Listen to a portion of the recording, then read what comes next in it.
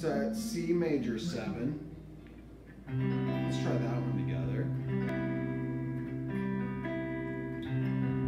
It's like a little triangle starting on the D string with the middle finger, index, and ring are going to be on the 2nd fret away from the capo. There you go. Nice. Okay, cool. And then you can go right next to it and play an E major shape, but raise up your ring finger.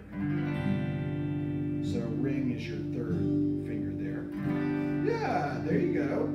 And then back to that.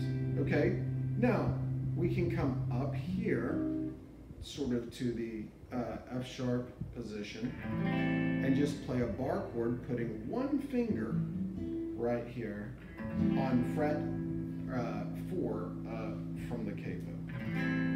Okay, and then we go back to C major 7, and then we can go to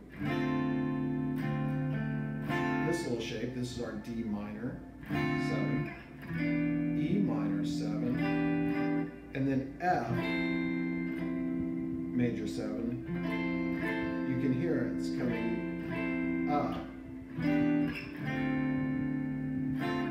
Okay, and then back down. So you can just play even, which kind of works.